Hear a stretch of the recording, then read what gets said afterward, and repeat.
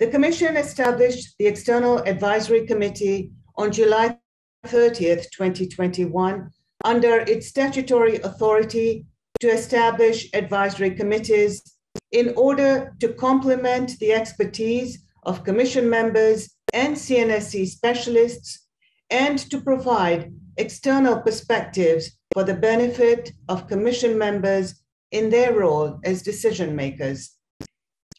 This committee will provide Commission members with expert information and advice related to pressure tubes, HEQ exceedances, and predictive modeling.